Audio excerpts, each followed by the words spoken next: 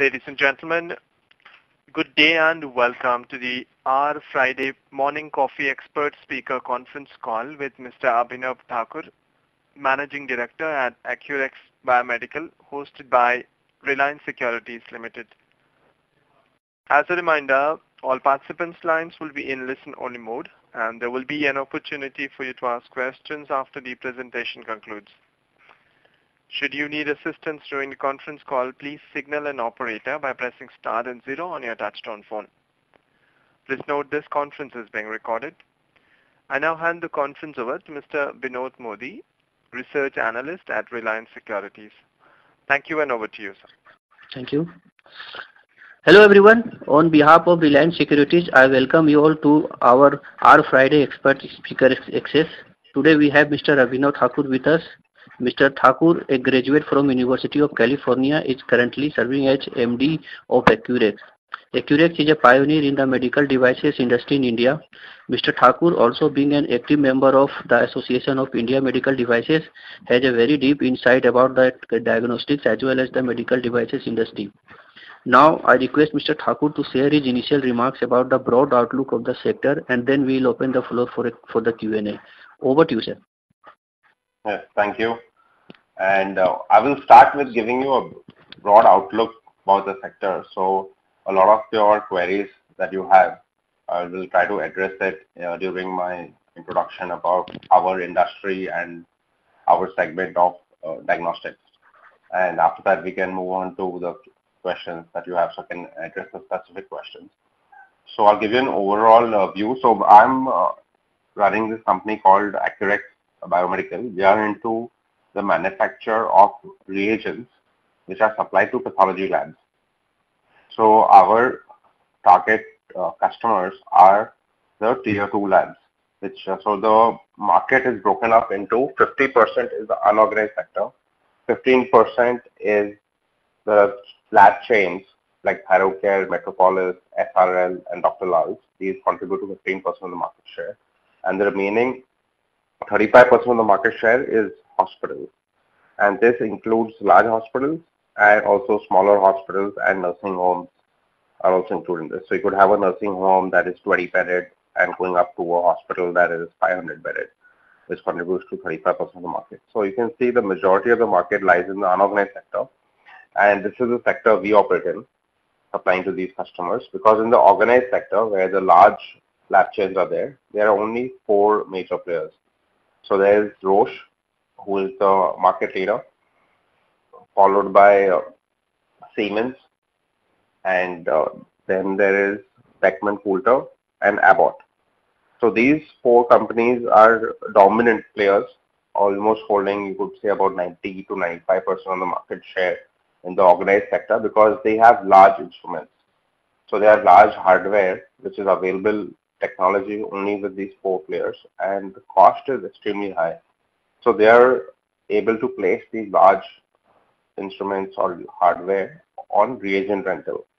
So what happens is they give the instruments free, and then it's like a lease model. So the labs buy the reagents from them, and the cost of the instrument, the finance cost, is built into the purchase of the consumable. So because only the technology is available with these 4 players, and they have the financial strength to put these large instruments which cost more than crores on reagent rental, they are able to dominate in this market, and it's extremely hard for new players to come into this segment. And all the technology of all these 4 players is coming from Japan. So Japan is where the market is highly advanced and the technologies are available, and they're given the marketing rights of their products to these 4 large players who are selling their products on their own brand. So that's the breakup of the customers for us. So we are targeting the 50% of the market, and you could say the smaller hospitals, so which should be about 10 to 15% of the 35% market share of hospitals. So the total target audience for us is about 60 to 65% of the market share. We are operating in this segment, and this segment has more competitors compared to the chain labs, which have only 4 major suppliers. So in this segment, you have a lot of companies, and In India, the regulation is not as strict, so we have a lot of companies who are manufacturing, and also there is no regulation at all for labs. So today, anybody can start a lab without accreditation. Accreditation certification is voluntary in India, and all you need is a shops and establishment license. So the labs hence are very unorganized since there is no licensing or accreditation certification requirement as there is in other countries. So this leads to labs providing lower quality results, which again leads to them purchasing lower quality and the cheapest or cheaper products from the market, which again leads to a lot of manufacturers being there who are not able to provide quality products at a low price. So the more the regulation comes in to the country, the quality will improve, and that will help players like us who have been in the market for the last 35 years, since we have been providing quality products, and hence they have been in the market for a long time, having an all-India presence. There are many smaller companies in our segment who are operating only in one state because the cost of operations is low, since the regulatory requirements are not there and the market is also accepting substandard products. So they are able to operate in a particular state. So this is the breakup of our market, and we come under the medical device sector.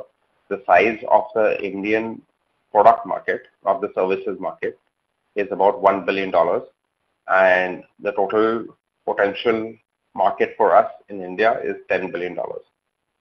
And we come under the medical device sector. So this sector is currently doing extremely well because overall, because of Ayushman Bharat scheme. So the sector is currently at $11 billion in medical devices, which includes diagnostics and orthopedics and consumables and medical electronics. So this is completely put together as $11 billion and is expected to grow to $50 billion by 2025. So you can see a high growth rate of 9 to 11% CAGR for the next 5 years, which is going to come in here. Currently, India is the 4th largest market in Asia. And so there is a lot of companies interested in entering into India, and with the Invest India and the Make in India benefits that are going to come in. For example, the government has made foreign direct investment automatic without any approvals into the medical device industry to encourage manufacturing. And there is also 4 medical device parks which have come on, which are giving incentives to companies to come and set up their manufacturing plants in India. So this is again on a boost. And the most recent post-COVID is a production-linked incentive, which provides financial incentive for production of medical devices. And the government has earmarked $456 million as incentive for manufacturers to start manufacturing, because today 80% of the products in India are imported. And the government says that this can also affect the national security of our country, since during the COVID pandemic, India had a shortage of medical devices, since the medical devices were sold to developed countries at a much higher price. So India couldn't buy these products from the manufacturers in other countries. So the government decided that they will focus on this, as this is linked to national security. The new defense now is healthcare. So they earmarked $456 million. And there's a new rule that has come in, which is all 1st April it was in, and all medical devices are going to be regulated now. So this is a good rule because it will help improve the overall quality of the products in the country, since all the products are regulated and lower quality products will not be able to enter the market as easily as they're entering now, because there's absolutely no regulation and they don't need registration, they don't need to submit any quality control data or anything. So with the regulation coming in, it's also a blessing, since it will help players like us to give high quality products. And there's a 100% FDI, which makes India currently 63rd in ease of doing business. So this 100% FDI has increased the ease of doing business here. So that's about the medical device sector, and we are the subset in the sector as diagnostics. And recently, during the COVID, the diagnostic industry has been in the spotlight, which was never there before. If you look at the news, the media, everyone is talking about antigen testing, antibody testing, RT-PCR testing, which were never known, which were words in Latin, I would say, to the layman. But today, even the layman knows the difference between RT-PCR, antigen, and antibody. So I see a lot of awareness building up in the market. And this awareness is also going to stay post-COVID, and people are going to go for more health checkups because they understand what these tests are and what is the significance of these tests. So earlier, people used to do diagnostic testing only after the age of 40 because that's when the doctor told them that, okay, you need to start doing an annual checkup.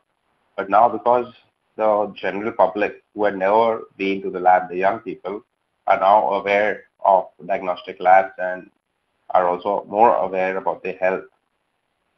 So I believe the health awareness that has been created due to the pandemic is going to help increase the size of the market.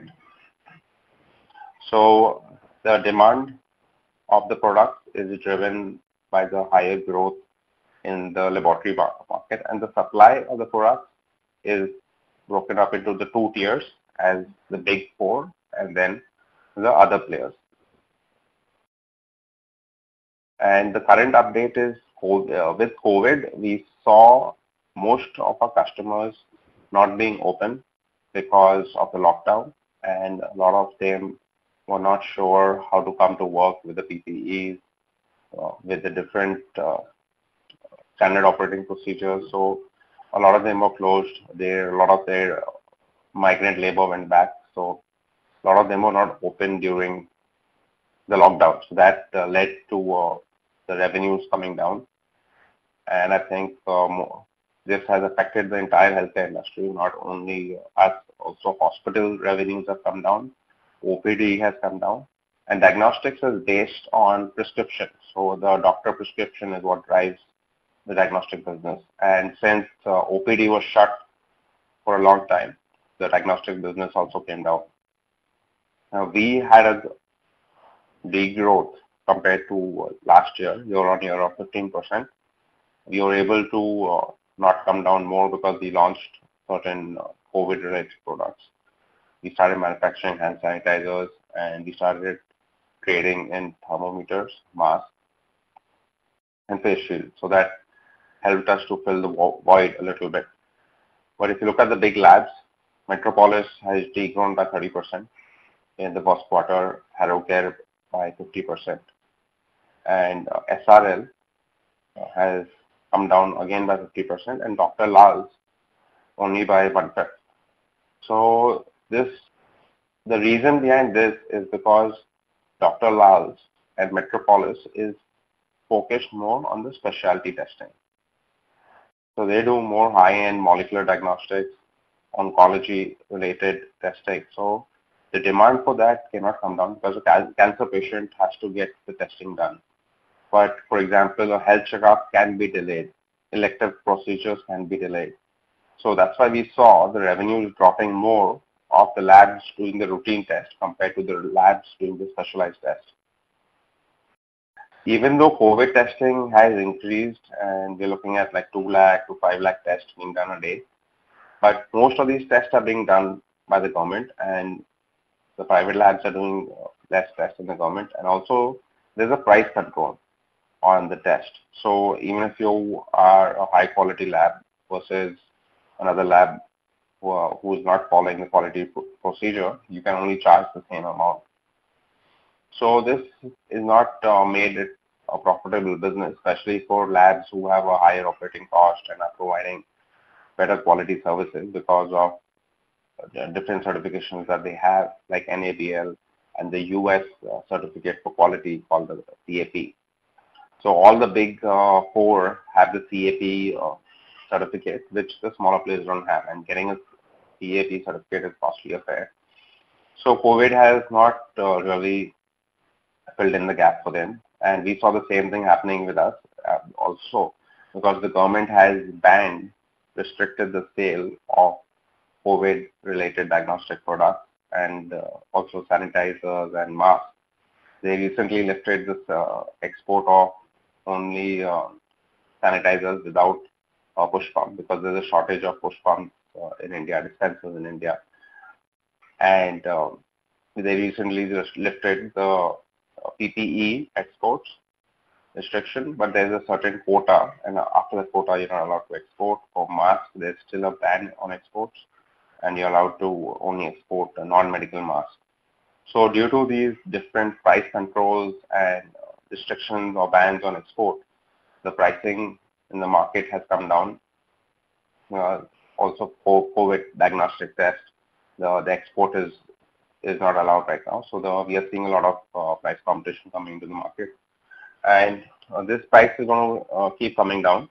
It's not going to stay where it is. So, for example, if there's an antibody test that is costing about 200 or 250 rupees to the lab to buy, it's going to come down, and the lowest I would expect it to go to is even 20 rupees. And then as the price goes down, even the labs will reduce the cost, and there'll be more testing happening as the volumes will increase. And as you've seen everywhere, digitalization has played an important role during the pandemic, and labs with a strong online presence are going to benefit more, because a lot of the patients who are at home are looking up labs which are available online, have a strong presence online.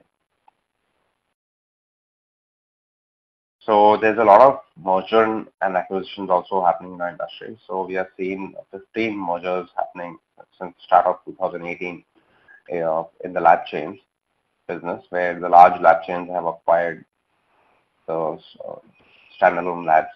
And there's also mergers, acquisitions that have happened in the medical device and the medical diagnostics manufacturing sector. So in the medical diagnostics manufacturing, the acquisitions have been all by MNCs, because they want to get a footprint in the country, and they get ready-made brownfield acquisition they can make into the country. So they've acquired companies into India. So there have been Japanese companies that have wanted to enter India, so they have acquired companies in the Indian manufacturing sector.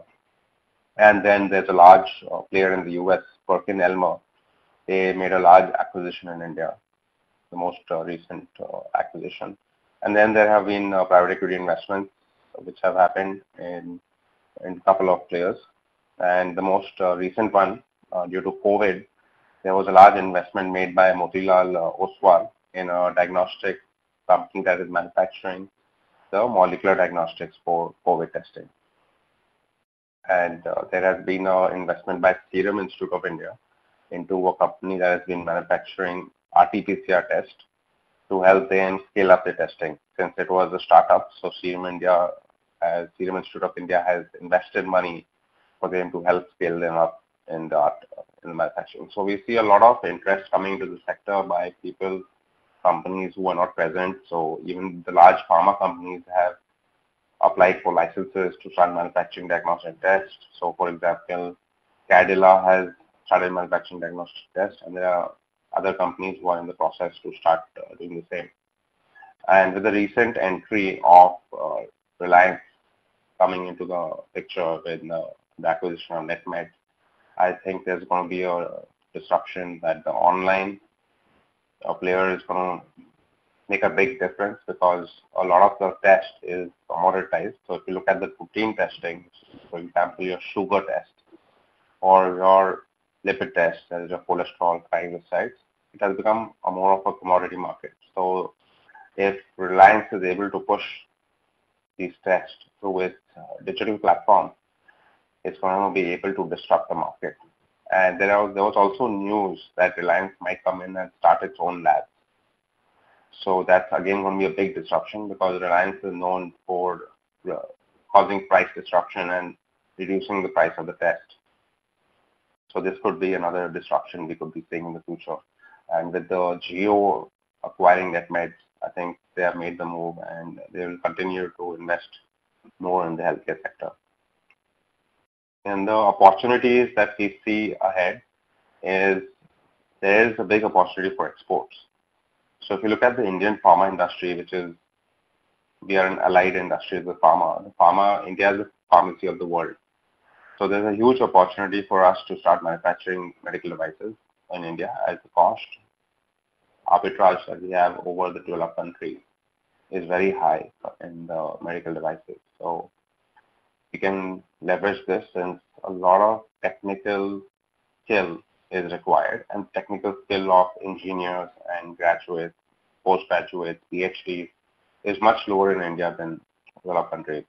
So this can be a great opportunity for exports. Like in pharma, about the ratio is 1:1. So exports is a great opportunity. The other opportunity is definitely Ayushman Bharat coming in and sponsoring a lot of the tests, which is going to be done as the wellness centers is going to be a big push, and the wellness centers are going to come up in the country, which are going to provide free diagnostic testing. So this is going to be another opportunity. And the general awareness that is going to go up, and insurance is going to go up significantly because of COVID, as the government has passed regulations that insurance is mandatory for a corporate company. So as insurance goes up, I see a lot of opportunities coming up. Concerns and challenges in our industry. So the challenge is regulatory. As we see regulatory coming in, there might be a lot of small players who might not be able to afford the cost of regulation.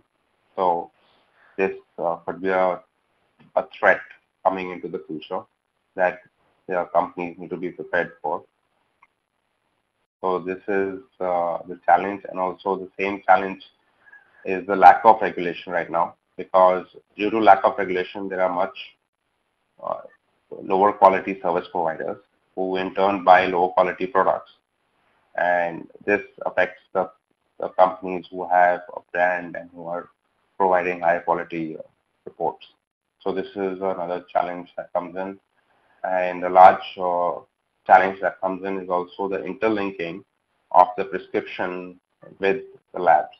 So there's a reference fees which goes on, and that causes the cost of the test to go up, which doesn't benefit the patient.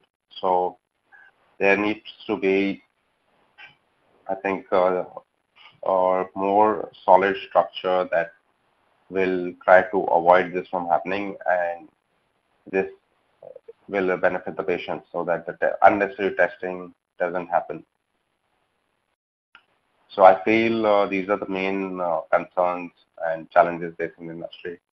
So with this, I would like to open up to any specific questions you have to know more about the industry in general or anything specifically. Thank you very much, sir. Ladies and gentlemen, we will now begin the question and answer session. Anyone who wishes to ask a question may press star and 1 on your touchtone phone now. If you wish to remove yourself from the question queue, you may press star and 2. Participants are requested to use handsets while asking a question. Ladies and gentlemen, we will wait for a moment while the question queue assembles. To ask a question at this time, please press star followed by 1 on your touchtone phone now.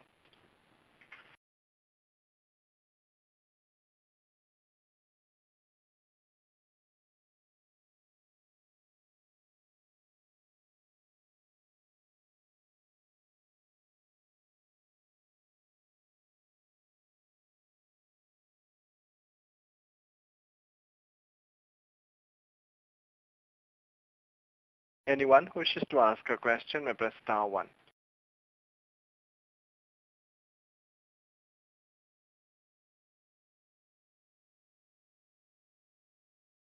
We have a first question from the line of Vinod Modi from Reliance Securities. Please go ahead. Yeah. Hello. Thank you, sir. Thanks for the detailed sharing outlook in terms of outlook. Just I wanted to know certain about this diagnostic sector, sir. So, to my understanding, diagnostic, if I look at, if I can segregate it in two parts, pathology and imaging. Imaging is nothing but scanning and everything, right? Right. So, Right. if you can just briefly, you can guide me the kind of opportunity between these two segments, it would be better. So, because I understand the pathology, I think most of the organized players, they are mainly into pathology, and the imaging part, organized, like as you said, Dr. Lal and all, these are into the imaging part and all. So if you can briefly guide me the kind of opportunity, at least, as you said, 10-11% CAGR opportunity you are seeing in the medical devices. So which kind of opportunities are coming in these two sides, sir? So the opportunities, if you look at the pathology, is a bigger market share than imaging. And in pathology, it is easier to scale up. So to scale up, what do you need to do? You just need to go ahead and increase your footprints. You need to open more collection points. So for example, you want to get into a remote territory like say Arunachal Pradesh. So what you need to do is open a collection center, collect samples, and send it to your regional hub in Kolkata and get it tested and provide the results to the patients in Arunachal Pradesh. But in imaging, that is not possible. You need to have the hardware, the radiology equipment at Arunachal Pradesh. So that increases your cost of capital, and that as your cost of capital goes up and there's not enough workload to do the imaging, your cost per imaging goes up. So the break-even happens at a much later age, and the investment is large compared to expanding in pathology. So that's the key difference. So you're not seeing a lot of organized players getting into this segment, since the regional players or the regional imaging labs have a much stronger hold in this, and a lot of imaging also happens inside hospitals. So that's the reason you're not seeing chain labs coming up with imaging. Okay. So does it also link to the India demography, sir? If I talk about, let's say, all millennial, I think a big population of millennial as of now, right? They might after 10 years, 5 years, 10 years, they may, there would be kind of, aging population that time. So the kind of opportunity that exists as of now in these medical devices, right, this opportunity can be higher in this diagnostic part, sir, going forward in terms of incremental growth. That is what I'm saying, with the aging population in India. So the younger population, as per a survey, the testing starts after the age of 40, the annual checkups, right? That's when your doctor tells you, okay, now it's time to start doing the annual checkups. So we are seeing that after the age of 40 is when the person or the population starts testing much more. So that's the reason you look at Japan, right? They have an aging population. So that's the reason it is a large segment of the world diagnostic market. So it comes in the top 3 diagnostic market, right? So it comes number 2 in Asia because of the aging population. So as the population ages, the market increases because of the more testing is being done. Yeah, got it. Fair point, sir. And sir, in your remark, you also said about the M&A thing. 15 M&A has already happened in India from 2018. Of course, I understand, because if I even look at the numbers, some of the global companies and even the Indian companies, the growth for them has mainly come from the inorganic expansion, right? So, of course, it's been their core strategy to grow. So I just wanted to understand, sir, in terms of synergies, how to look for the synergy for acquiring any other organized or unorganized company. So I just wanted to understand from a synergy point of view if anyone goes for the M&A part. So you look at the growth strategy. So some of the players are looking at M&A as a growth strategy, and some of the players are looking at organic growth. So for example, you compare Tharocare and Metropolis. So Tharocare doesn't do any M&A. They are growing at a high rate without M&A and just on organic growth. They're disrupting the market with the lower pricing, and that's how they're able to grow at a good rate. And Metropolis, on the other hand, is the master in M&A, and they have been doing M&As from the very time of, I think, 2005 is when they have become very active after they got the private equity investment. So that made it possible for them to do the M&As. So Metropolis has been successful in the M&A strategy, and it's a good strategy to grow fast, because you get the existing lab, and you get the existing relationships. So if you see, Right. the diagnostic business is based on the relationship between the lab and the doctor, the prescribing doctor. So those relationships are very hard to build in the short term. So when you buy or you purchase a lab, you also get the relationships with that. So that helps in the growth. Okay, got it. And last about this medical devices, sir, you said 95%, market share, yeah, right, is being, catered through these three, four players, that too, are global players, right? So in short, in India, I mean, we have hardly any players in organized segment which is catering this part, this segment, right? So this is mainly because of the regulatory hurdle that in India as of now, or was there any other region that you can highlight? So there is 95% of the organized sector. So 15% is the total market size of the chain labs.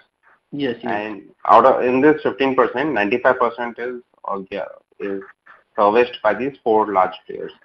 So the hurdle is not about regulation. The hurdle is, so if you look at a large lab, they will get about, say, 1,000 plus samples, right, in a day. I'm talking about an average large lab, and like labs like Accurex, Metropolis will get even much more, like 50,000 samples probably. Right. So if you look at the 1,000 tests, right, the hardware cost is extremely high, and to make that hardware, you need special technology and accuracy, where the accuracy is hard to get because of the high number of tests the machine can do. And this technology is the limiting factor, which is available in Japan. And Japan is the market leader in this technology. But however, Japanese companies are not able to market their products. They're very good at manufacturing the products. So they're given the license to these European companies or American companies to sell their products under their brand name.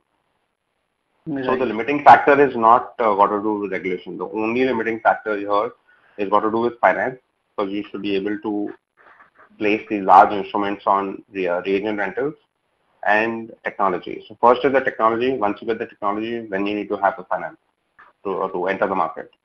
Okay. Yeah. Got it, sir. Thanks. That's all from my side. Thank you. Thank you. To ask a question, participants will press star 1. We have next question from the line of Satish Ramanathan from JM Mutual Fund. Please go ahead. Good morning, sir. Just wanted to understand what the government's policy of this national database, having unique health records on the database, and so is it possible that a doctor just prescribes the generic drug and a prescription for the medical test, and the patient can in turn shop around for the lowest cost test from the approved database, and the test details are then loaded onto the database. So in a way they control the cost because they want national insurance. They want to protect the cost of the livelihood of poor people, and they don't want healthcare costs to erode their savings, because there are, while we may agree that most people are doing a genuine business, there are also unscrupulous elements which lead to this kind of a situation. So in every aspect they can control the cost for the patient and then give a backstop from the insurance side. So the insurance can be a generic insurance, which probably can be a 1 lakh rupee insurance for people below the poverty line. And then they say that you pay 500 rupees for the test, and all the other tests will be taken care of by us. So the government will pay the test company. The database is loaded, and this person can then go for medical counseling anywhere in the country, because it is in his control. He has the records of linked to his Aadhaar card of all the diagnostic tests and the X-rays and whatever else, and the doctor prescriptions as well as the recommendations. So do you see that kind of a situation? Because what is happening right now is that we have consolidation, as you had rightly said, but with consolidation you can then port all this data into a central database rather than a fragmented market, because today we can go to a mom and pop shop and get our blood sugar and cholesterol done. But nobody knows. 6 months later we repeat it because that record is neither maintained by the patient, nor by the doctor, nor by the person who provided that service. So, what is your view? Do you see this coming and becoming a very powerful driver? So this national health digitalization was announced very recently on 15th August, and it has been rolled out in, I believe, 6 union territories, first as a pilot run, and then it will be rolled out into the other states. And this is voluntary. You need to understand it's not mandatory for the private companies. Currently, it is only mandatory for the government healthcare. Okay. So over a period of time, what would drive it to become mandatory is probably insurance companies. So if an insurance company will say, I'll give you cashless service only if you're linked to the national health digitalization. So that is what could drive, incentivize the private sector to get on this. And the main objective of this is electronic record management. So the objective is to benefit the patient so that they have all the documents, past test reports available. So when they go to another doctor, everything is available. You don't need to repeat the test again, right? Or you don't lose your documents. You have the entire history. So it is more about the benefit to the patient as having your entire history. So if a child is born, the entire record from the birth to the death of the person is going to be on the file. So what were the illnesses the person faced as a child? What was the treatment given? So a doctor, even after 15 years, when he is looking at the case history, he can get the data of what could have led to the current situation. Could it be something that was during the pregnancy, there were certain issues. So it is more about the patient focus right now. But it will definitely bring in transparency into the system, which will help in what we were referring about, different hospitals. Like we have seen cases in the media where, patients are being charged 60 lakhs, for just COVID treatment, being in the hospital. And PPE kits. 60. Yeah. So there have been reports like that, and PPE kits are being sold at 2,000 rupees in the billing, while the purchase price is about 500, 300 rupees. So this will bring in transparency into the entire system, and that will take time because right now it's voluntary, right? So once insurance is an incentive, it will help companies, and good intentioned companies who are anyways transparent will come on board, and that will incentivize other people to come on board, and that will make the patient also want to visit the healthcare facilities that are on this system. So that's the main objective, is driven by the patient history to be in one place, and the byproduct will be transparency and pricing and the growth. Okay. No, but do you see the entire industry expanding in numbers but contracting in per patient revenue because of this? It may be still a growth for this thing, for the industry, but what will happen is where I was paying probably 1,000 rupees for a test, it may become 700 or 600 rupees, but the volumes will probably become 4 times or 5 times what the current volume is. Right. So where I see it expanding the industry is the insurance industry will get more confidence on the system, because today the system is so opaque that the charges are so different between the different hospitals. But once the system is transparent and the insurance company knows, okay, these are the costs, etc. So that will give more penetration of insurance, is what I believe, and that will grow the market. Okay. And so you believe that insurance will be the most powerful driver in this entire industry rather than anything else? And I'll tell you why. Because 70% of the healthcare cost is out of pocket, and only 30% is insurance. Hmm. So in the US, you look at it, every 90% is insurance, and US is the largest healthcare market in the world. So as the insurance goes up, people start taking more preventive actions towards their health, and even the insurance companies want the people to be healthy. So they incentivize by giving tests to the people who are their customers. So overall, the market grows with insurance. The current COVID crisis has kind of put actually the government hospitals in a better light than what the public used to think about them. And they have been more reasonable, kinder, and more gentle on the patient than the private sector. So, do you think that with this kind of a shift in sentiment, that there is a bigger role for public sector healthcare? So I personally believe public healthcare is the silver bullet, is what's going to give the best healthcare delivery, because there is no conflict of interest. The doctor who's treating you in a public center has no conflict of interest. He is going to treat you, and his salary is going to be coming from the government itself, right? Not on based on anything else. And if you look at the countries which have been the most successful in the healthcare index are the Scandinavian countries in Europe, which is completely public driven. So this again is going to be driven only by government policy. So the current Ayushman Bharat, it is actually driving the private sector by providing the reimbursement to the private sector. And there have been a lot of cases of fraud happening where there are ghost patients and the reimbursements are done, or treatments which are not required, they are done, and the government has blacklisted these hospitals who have done so and so.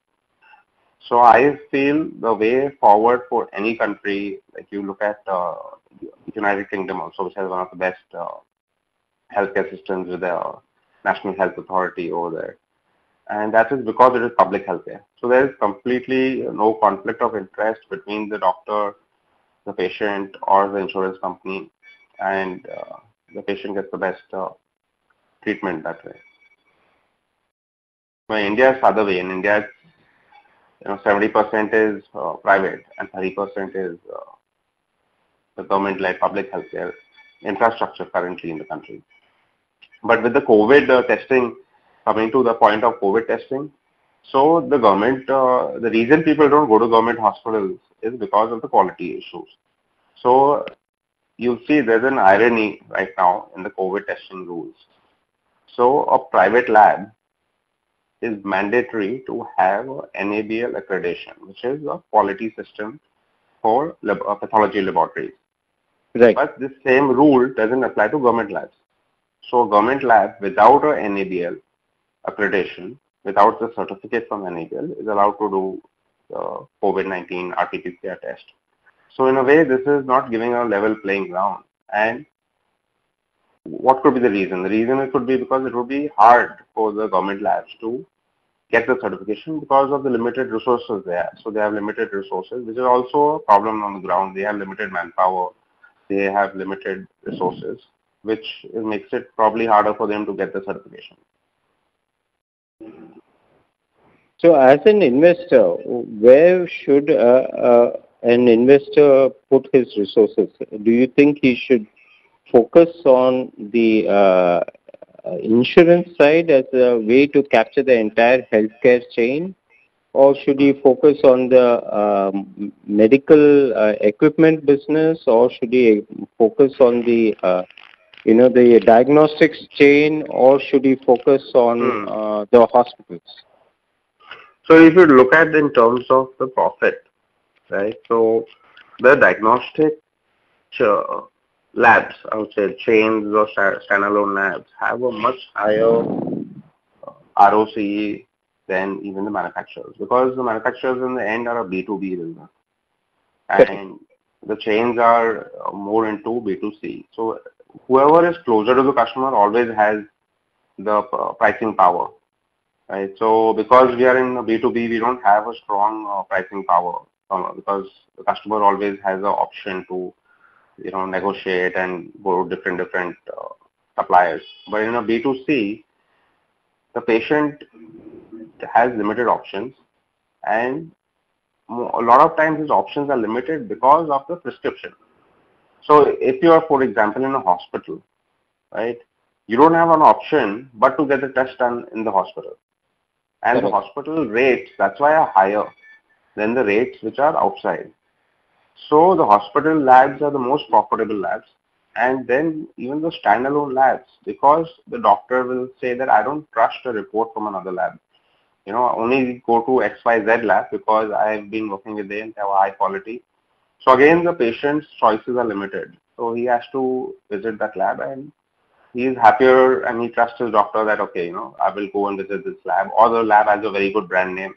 So some people will visit only a certain lab. So that makes the lab have a very strong pricing power. And the more specialized the lab gets, so the more specialized the testing they get, the lesser the competition. So for example, there are 4,000 tests that can be done, right? And out of these 4,000 tests on the human body, a lot of them are routine testing, but a lot of them are so specialized that only few players, I would say, like a couple of players or maybe 5 players will have them in the market. So that again gives them a pricing advantage. So I would say pathology labs, as they have a very high advantage on pricing power. Okay. And in terms of the super specialized labs, how do you rate the current set of listed entities and unlisted entities? Right. Whom would you? So the business model, if you look at the business model itself, right? So Dr. Lal was one of the first pioneers in specializing testing. It started, I think, in the 40s or something like that, and has been there in the market for a long time. And it was started by Dr. Lal's father, and then Dr. Lal came and took it over and then grew the business. So it was the first lab in India that started doing the specialized testing, and their focus is on specialized testing and also routine testing. So they do both. And then you have SRL, which is also into specialized testing, right? It's not a listed player right now, so there's no investment option in SRL currently.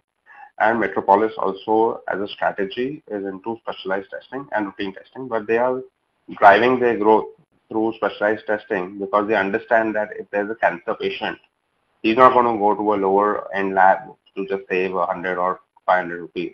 He's going to go to a lab that he trusts. So their strategy is driven by getting more into specialized testing.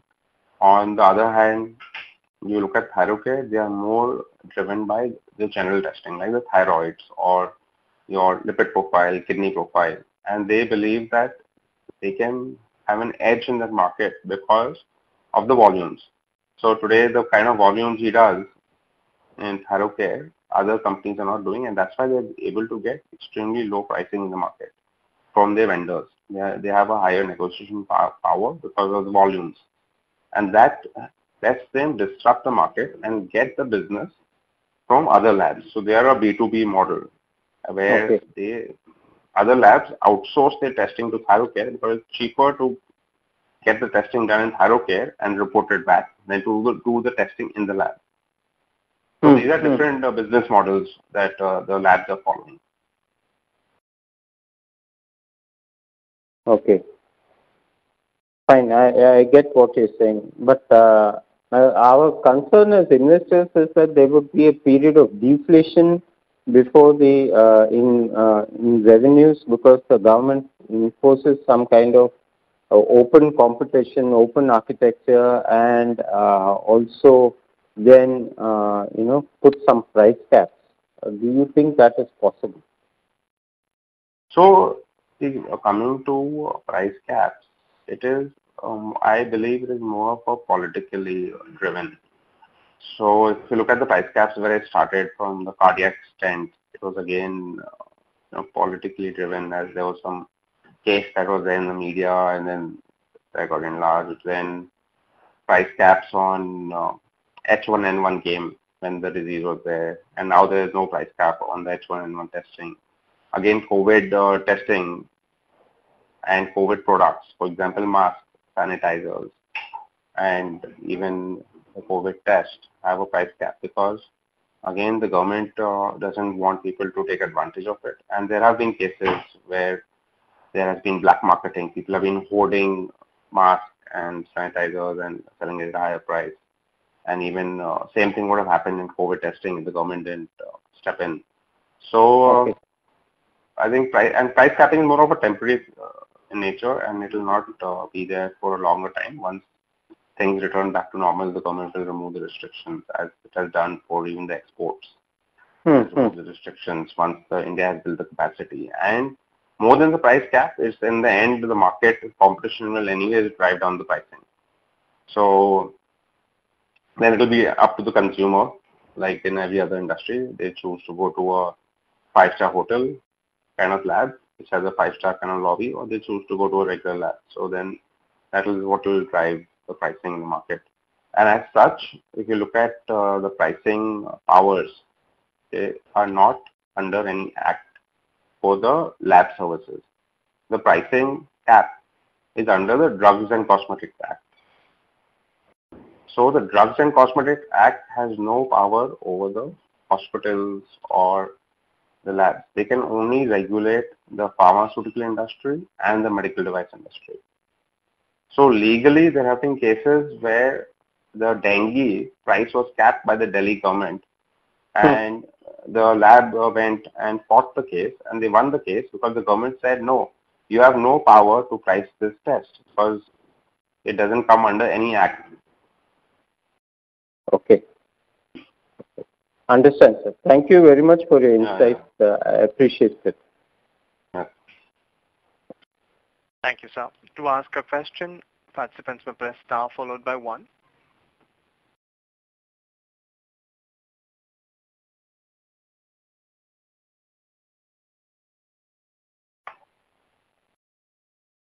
As a reminder to participants, if you wish to ask any question at this time, please press star 1.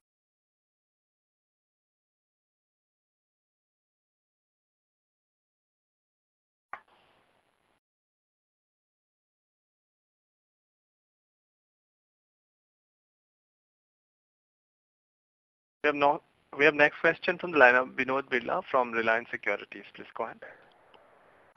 Yes, sir. Sir, just wanted to understand, as you have mentioned that Reliance is being. Just wanted some color on how will be the margins going forward in this business. So I don't see a pressure on the margins. So the pressure is going to happen when the test, which is a super specialized test, is going to become a routine test. And then when that becomes a routine test, there's going to be some other test which is going to come out, which is going to be more effective, more accurate than the routine test. So this is just going to be a cycle. So something new will become old, and then something else, new test will come out. Like it's in the pharma industry, right? So your molecules which have been around for a long time, the patents are expired, etc., and then the pricing comes down once it becomes generic, and then a new test comes out, a new molecule comes out, and that has a patent, and then the pricing power is higher. So this will keep continuing as there's always going to be innovation, there's always going to be new technology. So it's going to be a cycle, and I don't think the cycle will stop because there's always going to be advancement. Okay. So I'll give you an example, like the sugar test, right? It has been around for the longest time to check your sugar for diabetes, etc. So that test, the pricing has come down, is one of the lowest price tests in the lab. So the sugar test pricing has come down, but then there are other tests which are still at a high price. For example, HbA1c test. So this test tells you what has been the average of sugar in your body for the last 3 months. While a sugar test just tells you what is the sugar in your body at the current time you took the test. So the HbA1c test is much more effective in the management for the patient because you cannot cheat on the test, and the doctor knows exactly how you have been on your diet or exercise for the last 3 months. So the HbA1c test is still, pricing is still on the higher side. It is coming down. But once the HbA1c test pricing comes down, then there'll be some other test which comes up, which is more effective with better accuracy and better sensitivity. Okay. Okay. Thanks for your. Thank you. We have next question from the line of Agraj Shah from Tata AIA Life Insurance. Please go ahead. Thanks for taking a question. So I had a question. Wanted to know your thoughts on the competition from these online aggregators coming into the diagnostic space. So like one in the healthcare etc. now providing tests from under their own private label. So do you think that will be disruptive for the whole industry? It's more of the taking only on the smaller value tests, so more like Thyrocare would be impacted, but the likes of Lal and Metropolis would be insulated. Thanks. So this online dominance is going to happen more now with post-COVID. Earlier it was not as active, and there have been health engineers who have been very active in this field. And earlier they were tied up with companies like the labs, where they were just collecting the sample and then they were giving it to the lab and reporting back the results. The challenge with the online players will be that they need to give enough volume to get a lower test cost if they set up their own lab. But if they outsource it to, for example, Thyrocare, they get a much lower price from Thyrocare versus doing the test on their own. So till the time their volumes don't pick up to a significant amount where they can bargain with the supplier and get a similar price to Thyrocare, it will be cheaper for them to outsource. So it is a matter of time before the volumes pick up. So like a trading company starts trading, and then after, once they have good volumes, then they invest into manufacturing. So the similar way, the online players are going to work on volumes, and once they have the volumes, then they can set up the lab because they'll get similar pricing to probably Thyrocare. And Thyrocare, they don't have to part away with their margins that they have to give to the chain labs. So their margins will automatically go up. And this will continue, but then the only challenge will be that a lot of the testing is prescription based. So if a doctor says that, okay, this test you need to do in a particular lab, so there the online player will not have much of power, even if his pricing is lower. So my second question was on the COVID test. So we only saw that it started off with RT, PCR, then with antibody test came in. Now we are hearing of quick tests like based on saliva or blood drops, etc. So how do you see this space panning out for that? So let's say right now, likes of Thyrocare start charging 600 for antibody, and I'm led by Metropolis Dr. Lal. So, but as these new tests keep coming in, do you see a sharp price erosion because now you don't require a qualified lab like Metropolis or Lal to conduct the testing. Small standalone lab can do that. So what's your take on that? So each of these tests has a different utility. RT-PCR, antigen, antibody. So RT-PCR is the gold standard. It is the test to diagnose and start the therapy if you have COVID-19. Antibody test is more of a test done as a survey. You're doing a survey to find out how many people in the population were affected by COVID in the past and have developed immunity resistance to COVID. So that you know that, okay, this population was affected and now they have recovered from COVID. So it's more of conducting a survey to know that, as a country, how many people are infected, are we going towards herd immunity, etc. And if we have this data, then we can decide that what is the hospitalization required, what is the bed capacity required for that purpose. And the other test, which is the antigen test, it is created more for the rural India. So an RT-PCR is an expensive test and it requires time to be done. So not all labs can afford an RT-PCR, especially labs in tier 2, tier 3 towns. So for them to give more access to the people living in the rural areas, the government has allowed an antigen testing, which has a 50% chance of giving you the right result, 50% of the sensitivity. That means to pick up the COVID-19. infection in the body. But the government still feels like it is important to have something than nothing, and the tier 2, tier 3, tier 4 towns will not have access to an RT-PCR. So let us at least give them access to an antigen rapid test. So these three have different segments that they targeted towards, and with the price erosion happening at the labs, it is also going to happen for the manufacturers. So as the volume picks up, even the manufacturing cost comes down. So for example, now a lab is buying a COVID antibody test at 300 rupees.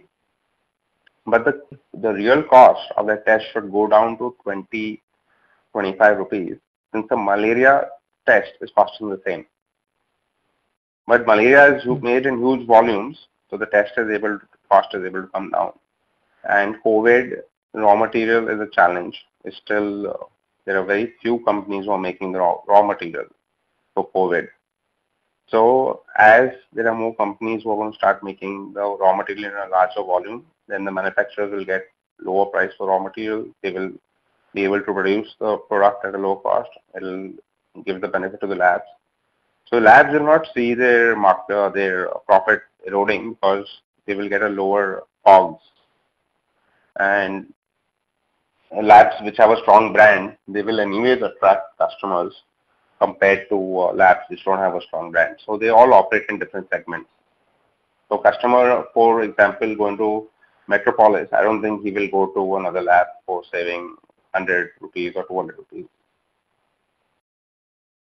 No, sir. My question was more from the point that right now you are restricted to a few labs, but now given the option that my neighborhood lab also gives me that test, I'll go prefer that because there's no prescription-based requirement as such. We just wanted to discuss it. So the market will, so already about 1800 labs are allowed to do the testing. And you are saying that more labs will enter the market, right? Yeah. So the more labs will enter the market, the more the market will expand because more people will have access to the test. Okay. Thanks. That's what I'm going to say. Yeah. Thank you. Thank you.